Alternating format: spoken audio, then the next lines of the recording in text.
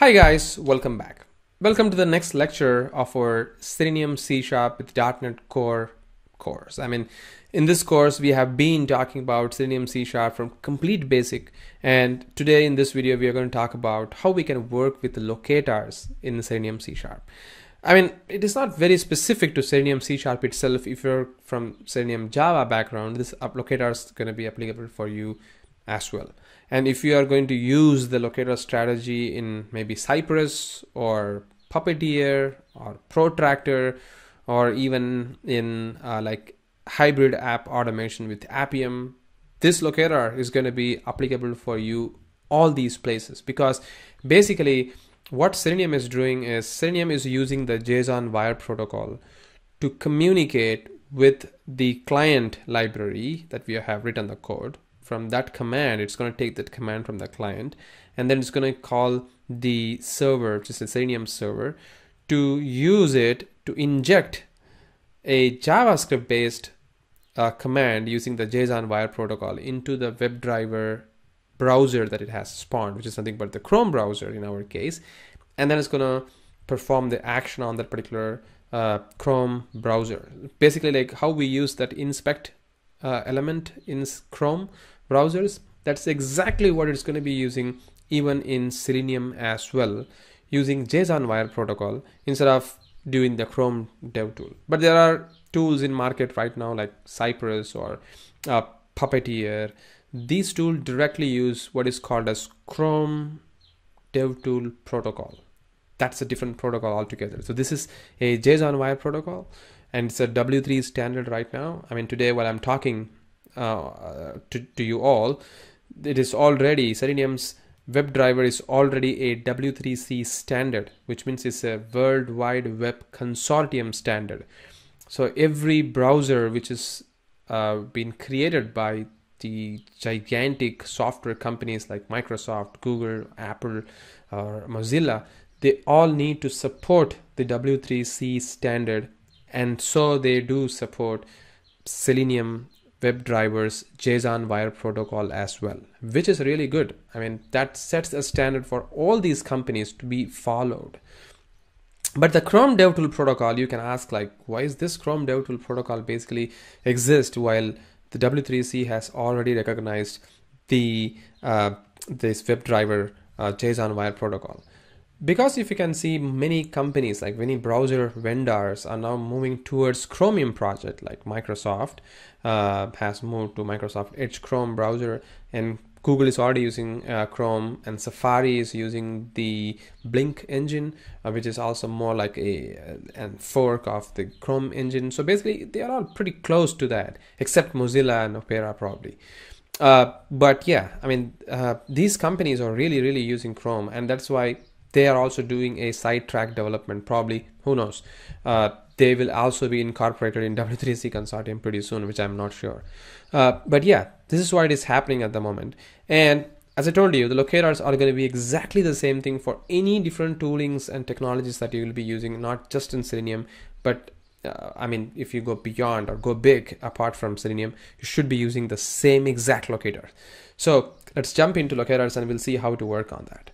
So the first thing which I'm going to do is I'm going to just use the exact same application that we used in our earlier video. I have not even stopped the execution, if you could remember and see that. The test execution is still happening. The reason being, in C#, you know that you can directly drag and drop that execution line and it just works from there. So you don't really have to recompile every time, which is pretty cool. So just-in-time compiler is awesome. So now we have to identify, maybe, let's say, if I want to identify this control, who knows? This is maybe, what control is this? Or maybe this control, maybe a combo box, why not? Because it looks a bit complicated in here because there are some search text box like that. This combo box looks pretty familiar. So we'll go with this one. So if I inspect the element for this combo box, if I just see what this control does, you can see that you might have, or you might encounter, most of the application written by the companies will look pretty much like these. They don't really use any out of the box controls. Some companies uses the Telerik controls, some company uses the third party applications controls, and some companies will be using their own custom controls to develop so that it looks more generic to them. No company really uses the out-of-the-box controls because they look pretty nasty on the UI. So all these controls will look something like this. I mean, you can see there is no straightforward element locators for performing any action on these controls. The reason being, these are all custom controls, and these custom controls has to be automated pretty well as well. So in order to do that, we actually need to have to go through some of the pain point in automation, which is something we have to go through. So what is it doing at the moment? So let's say if I want to select a mango in here, so what I need to do is, if I just do that, click it, and if I select mango like that, it will be selected. But do you think you can directly go and select the mango like this? So let's say if you want to choose maybe almonds, you can see it has to be scrolled all the way to choose the almond or walnut, something like that. So Selenium is not that intelligent enough to go and scroll the controls for you and then select the particular control. It will never ever do that. So don't even think that Selenium is going to do it for you. You have to do it. I mean, you need to give the command correctly to Selenium that, hey Selenium, scroll click that particular button thingy and scroll this combo box, and then choose the other control, which is something but the walnut or almonds in this case. You need to tell that to the Selenium. If not, Selenium will never do it for you. Instead, there are some tricks while automating the application, the most desirable way of doing it. Because you can see that this combo box actually has an input text box over there, you can actually delete this particular value from the input text box, and then you can just type almonds. Do you see that it just comes up for us? And then you can select something like this. You can do this way as well. I mean, this is very, very applicable in many cases as well, because there are some controls which will be Ajax control, which will be loaded on the fly. Just go and hit the backend, reads the data and bring it for you on the fly. So most of the modern controls will be Ajax, and they go and fetch the data on demand instead of fetching everything for you. Like I think this one, no, there are some drop down, I believe I saw somewhere. Yeah, this one, see that Ajax drop down, but it's just an Ajax. It doesn't really bring an Ajax behind the scene, the call, but it is just a drop down. But this one is looking like a more modern way of doing it. And how about this one? You can see this control looks pretty different as well. All right, so how to automate this one? I mean, today we're going to see locators, right? In order for that, we need to go through different locator strategy for performing an action on this one. So in order to identify this combo box, basically, you can see that it has, so if I just scroll all the way over here, we have to generically identify this control. If not, this automation will always break. I mean, UI is always a very, very fragile way of doing it. You can see that this control has got any generic ID. If you think, I probably think there is no generic controls other than this one, the AV display combo. So we'll see this AV display combo is a generic control or not. So if I just go to the console over here, put a $X /, and what is this? It's a class. So do of at. So if you want to use a class, you need to put a /, which means you're telling the locator using XPath to identify all the divs over here. So you can see that there are 413 divs available on this page, which is crazy. And within this div, I need to identify a div which has a class name. So in order to not do that, you need to use this here symbol, class of this one. Oh, sorry, colon, single quote. There you go. And you can see that from 413, it just identified only one, which is pretty cool. So now I have this particular control, and now I also need to select this particular button for me over here. So what is this particular control? So either you can click that, and as I told you, you can also type a value on the input box. So there is an input text box like that.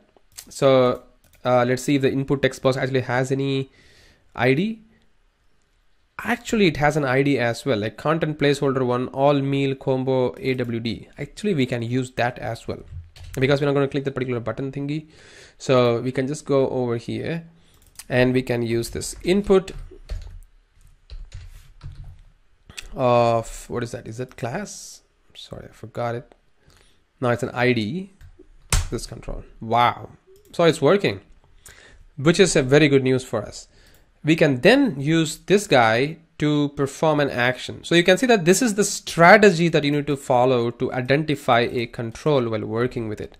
So I'm not really going to talk about like how you can identify using a CSS selector or maybe ID we already saw, name we already saw in our earlier videos.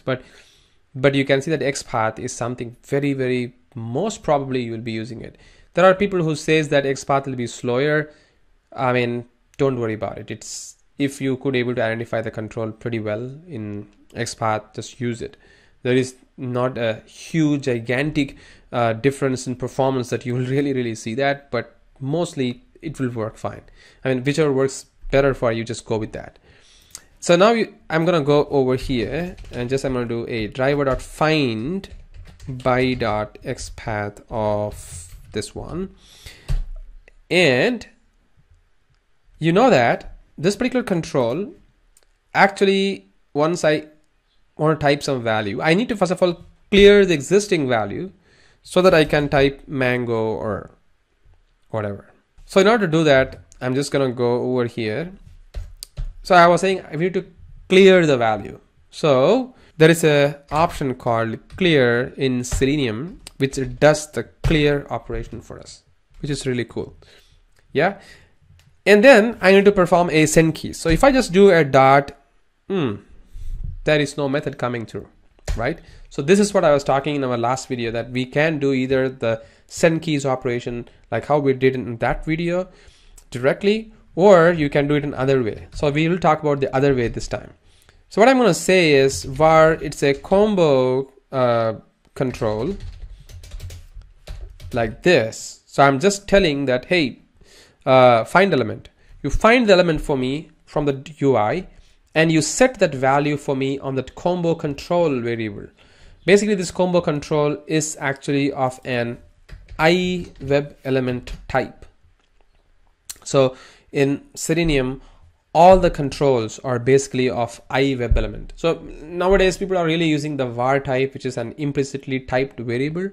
I mean, if you don't really know the type perfectly, then this implicitly typed variable is something that you can use, but don't overuse the var type, because sometimes you don't even know what type that you're working with. But if you already know that, familiar with it, just go with the var type in the C#.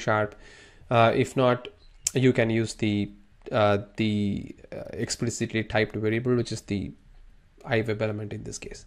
Yeah. And then you can just use the combo control dot, we need to perform a clear operation. Do you see that we get a clear right now, which is pretty cool. Once I do the clear, I then need to do a send keys operation of maybe almond in this case. So now it should type, it should clear the value and it should type the almond over there for me. So you can see that it has nothing at the moment. So let it be like this. We'll see if it selects the almond for me. Let's select some value, let's say apple, so that it clears the value and types the value for me, which is the almond in our case. So I'm gonna go to the Visual Studio. I'm just gonna drag this value over here, and sorry about it. I did not stop it because I should have executed the code from line number 29, but I'm directly executing it, so it throws me a null pointer exception, which is correct.